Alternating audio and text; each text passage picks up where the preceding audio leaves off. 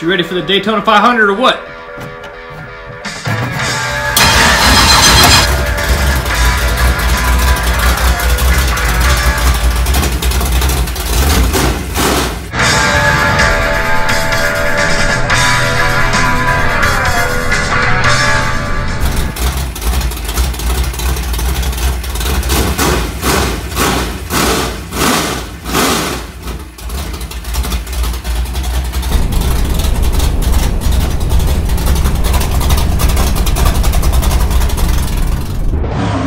Alright YouTube, welcome to another episode of Trezzy Racing.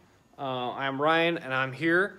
Gonna be building a rear end today, a differential for my friend and fellow racer who's gonna be racing with me on January 1st, along with hopefully a lot of other cars. So like promised, I'm gonna show you guys how I build this and how I put these things together. This is probably my 8th or maybe 9th Ford 9-inch style rear end or differential build.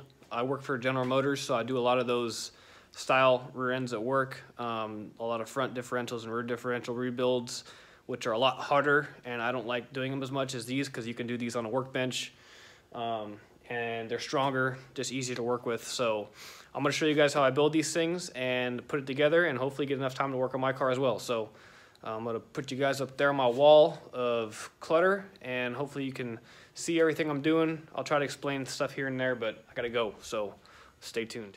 Okay, so I started doing this thing already and I kind of forgot to film. So I'm gonna show you what I did so far. He got a new gear, brand new gear set, which is, this is the pinion gear and the ring gear's down there in the box still. He gave me a pumpkin that already had a 7.0 gear ratio inside, which is right here and here. So I'm basically just gonna take the old ring gear off, reuse his spool here, and then I'm making a whole new housing with the new pinion gears, or pinion gear and new bearings in there. So basically what I did is I just knocked this bottom bearing on with my special differential pinion bearing tool, which is basically just a pipe and a hammer. So knock that on. And then I use crush sleeves. For a lot of people say that in racing, or in our style racing, you should be using a solid spacer with different shims, and it takes a lot more time to set them up. And a crush sleeve is a one-time use, so if you do mess up on your bearing preload, you'd have to get a new pinion bearing crush sleeve and then restart all over again. But so far, in my experience, I have not had a problem with the crush sleeve failing or giving out. I run a 733 gear in my race car now, which is pretty high, and most people say when you run that high, there's so much torque on the pinion bearings that that crush sleeve will actually flex and distort, and it'll lose preload, or it'll lose the preload on the crush sleeve over time. I've never seen that happen with my rear ends, and I've been racing on my gears that I build for, I don't know, as long as I've been racing, so about 7 years now, and I've never seen a pinion bearing failure so far. I've had a lot of other failures, mostly crash-related failures, ring and pinion teeth chipping off and stuff when you hit a wall or you hit another car or something. But yeah, so I'm going to use a crush sleeve here, and basically you got to get a big old pry bar, or I actually use an impact socket and crush that baby down. So you guys watch how I do that.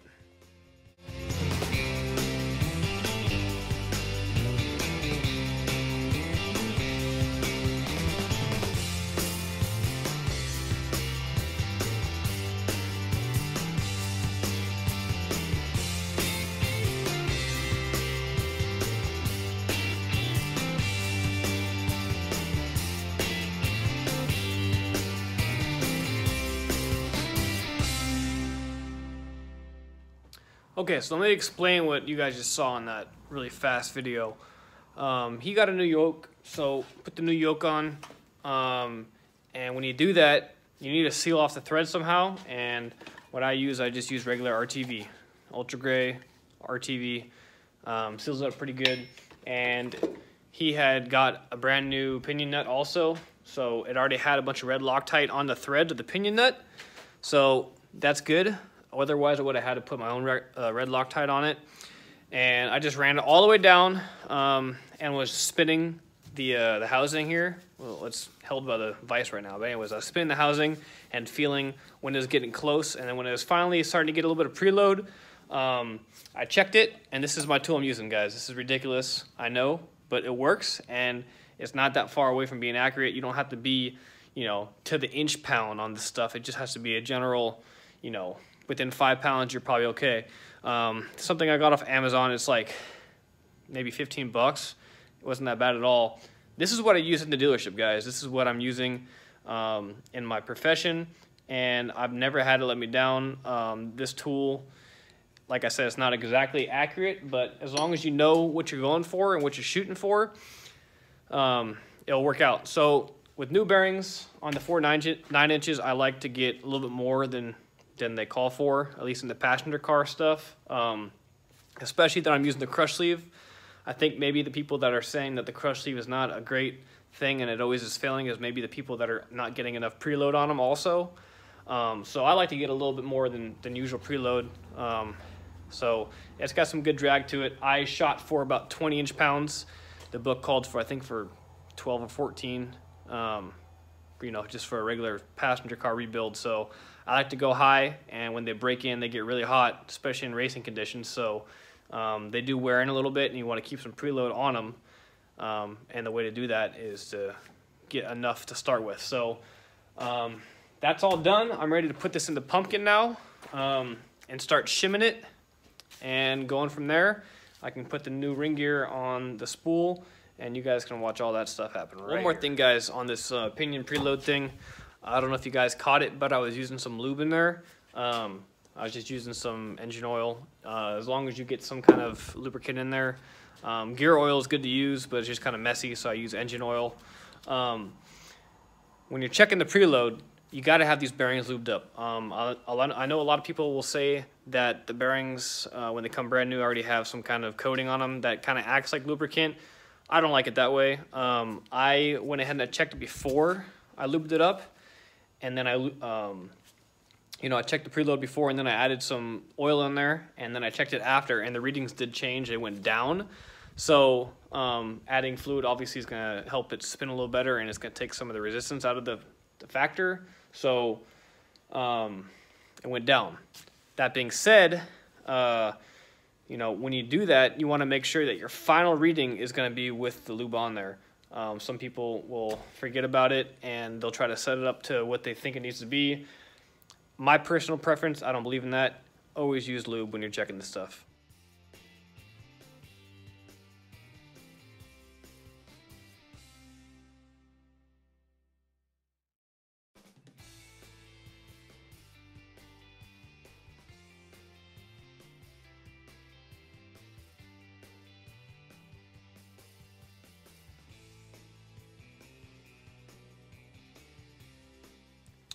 Got the new ring gear on there, on the old spool. Those babies have some red Loctite on them. Those are hard to get off. I've never had the bolts be that tight in a ring gear before. Normally my gun gets them off pretty easily, but there are some nice ARP bolts he's got in there, and they used a bunch of red Loctite, which is good. They ain't gonna back off that way. So, but getting them in there and pulling them out are two different stories. Get them in there is easy. I got about 100 foot-pounds of torque on this gun. I can get out of it maybe 110, which is plenty for this application. But getting them off, you need probably like 160 foot-pounds of torque to get those things out of there. Well, after the Loctite gets all hardened and everything. I'm not sure if you guys saw what I was doing when I was putting the bolts in. I was kind of double-checking something. I ran into something before, and it's a measurement kind of deal. When you're using aftermarket gear sets and aftermarket bolts and stuff, you will find sometimes that the hole, let me show you right here, the ring gear, the hole in the ring gear where the threads are, sometimes the bolt that you're using will be too long. And I ran into this before in my car where it looks like it's all the way bottomed out and it will get tight, but is actually bottomed out in the bottom. The bolt head or the bolt thread part of it will be bottomed out. And the torque you're getting on it is not actually clamping torque, it's bottoming out torque. And what will happen, and it happened to me, is the bolts will start breaking off. Because what will happen is the ring gear will start moving back and forth in the little play that the bolts have, you know, in the bolt holes, and it will start snapping bolts off one by one. And so I was in a race 2 years ago, and it was a really, really rough track, but I'm sure it would have happened eventually. And all of a sudden, the car just popped out of gear. And what happened was literally all the bolts had broken off, and the ring gear fell off the spool in the middle of the race. So basically, all those bolts had broken off, had ended up in the right rear axle tube where the bearing is. So it toasted the bearing. It got all wedged in between the axle and the housing itself, so it scored everything up, the axle and the housing itself. So I was just measuring with my screwdriver. I'll show you kind of how I did it here on the pumpkin. I just would go in with my screwdriver, see how far it goes down, and mark with my finger. And I'll come over with that measurement to the bolt and make sure that the bolt is shorter than that distance. In this case, it was close, but they were shorter, so ended up being okay here. So now I'm gonna put the pinion in the housing, and I just measured the shim that came with the old 7.0 gear, and it's a 22 thousandths shim, which is probably perfect.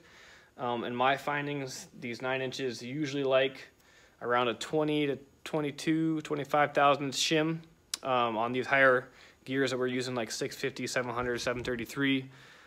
Usually they like that kind of shim, but it all really depends on the gear manufacturer and how they set it up in their factory. So I'm gonna put this in here and start measuring everything, and just kind of mocking everything up. I'm not gonna bolt anything down yet until we get all the measurements that we need first.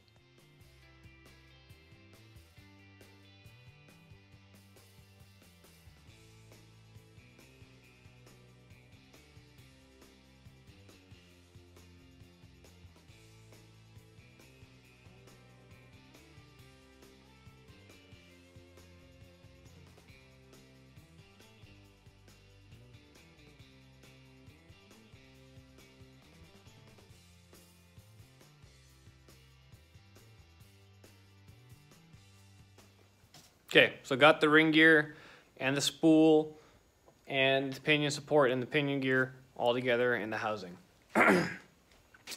Basically, just cinched down all the bolts, and I turned in the adjusters here enough to get about 8 thousandths of backlash right now. I'm going to run a pattern and check it. I didn't put any preload in the bearings yet, or at least not very much, not nearly enough. Unfortunately, remember how I told you guys that I had bought some pretty cool trick tools for this stuff? This being the tool. This guy is supposed to be able to go ahead and turn on this light. It's kind of getting in the way here. This guy is supposed to go in here. I don't know, I'm doing this backwards. Try it again. And the side adjuster, and these 3 little prongs are able to go in the holes, and you can put a big old breaker bar in here, because if anybody who's done this before knows that this is probably the most time consuming and hard part, is getting the side bearing preload, especially if you don't have a good spanner wrench. Just because getting a preload on here basically means that you have to turn this nut, and for anybody who's backwoods and homegrown and doesn't have those tools that are expensive that I finally went out and bought, they do it like I used to do it, and it's basically taking a chisel or a screwdriver of some sort and putting it in the hole and then smacking it, because this thing gets really, really tight once you get some preload on it, and you really have to crank on these things. You actually will start stretching the housing. These 2 caps right here will actually start to stretch a little bit. That's how much of preload you have to get on these things to get any kind of side bearing preload, which you need to keep your backlash and everything up tight. So it's not a great way to do it. I've done it before in the past. I hate doing it that way, because you put these big old grooves in the adjusters, and then if you do it more than one time, then you kind of run out, and you basically will eventually run out of holes that you can work with, and the inner part of this adjuster will literally just fall out because you have broken off every single contact. It's kind of like breaking a spoke on a rim. If you break all of them, then the hub's going to fall out of it. So about this, doesn't work on these ones. This style 9-inch, I don't know what this is out of, but I guess they had changed the design down the line somewhere. I don't know if this is a factory production adjuster or if this is something aftermarket, but I haven't seen it yet. It's not a stock thing, at least as far as I'm concerned. So this is not going to work for me. I had bought this spanner wrench in the past to try to get the preload, and it didn't work very well. This thing, they're not big enough here, so maybe it'll work better on this design side adjuster, but I'm not sure. We're gonna see though. So unfortunately can't use this. So I'm probably not gonna do it tonight just because I don't want to mess around with it too much. I want to get going on my car here. I gotta still pull the pumpkin out, which is just basically like another 10 or 12 bolts away from getting that out and slapping the new one in. So I'll probably get back to this later, but we're almost there. I was thinking about running a pattern on it, but I'm gonna do that later too. So I'm just gonna put a pause and then take you guys over here. All right, guys, I'm under here, and I realized I did not give myself very much clearance. Didn't jack the car up high enough. I usually put all the jack stands as high as they go, but I don't know what I was thinking. So I'm under here pinched, and I'm gonna yank this thing out. So check it out.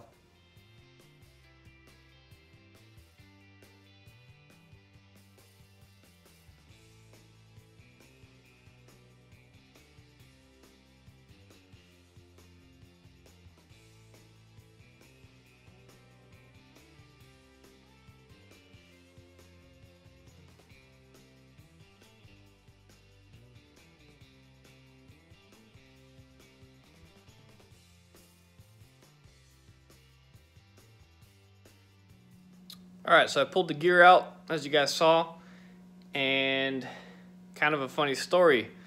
I was just describing to you guys how I had some problems with the ring gear bolts bottoming out, and I had caught it along the way. Finding a shorter bolt will fix the trick. So this is a 733 gear I built a long time ago. This is before I had found out about the bolts being a little bit too long, possibly. And so this has been in my cars for a long time. I figured it was okay because it's been through so many races. I'd probably say it's got at least 15 races on it or so. So I pulled it out, and I just caught it in time, it looks like.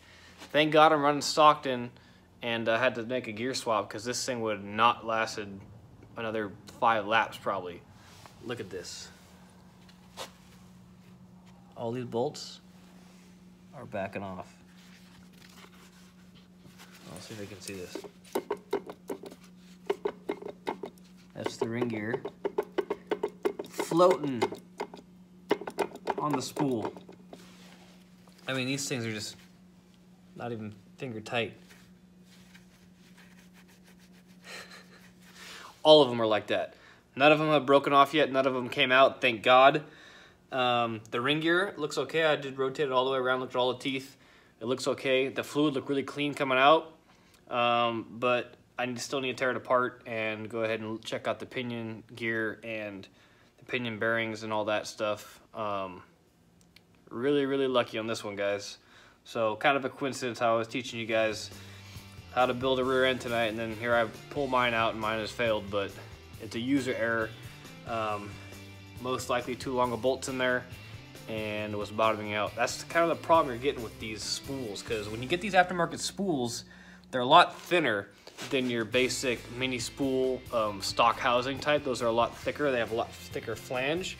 So the generic bolts will always work on those, but these lightweight, thin spools, those standard bolts just don't like them. They're just a little too long, a couple threads too long. So I could try cutting them, grinding off a couple threads, or I might just get some new bolts, one of the two.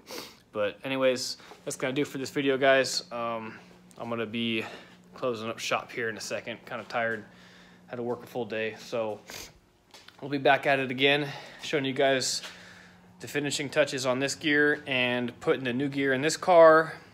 And then I'll be doing some body work and stuff. So as always, guys, thanks for watching, and we'll see you next time. Please stay tuned. There's gonna be some more videos coming up in the next couple days or so. So go ahead and subscribe and like this video. Go ahead and share it if you can. Really appreciate everybody out there helping me out and watching my videos. So thanks, guys, and we will see you very soon.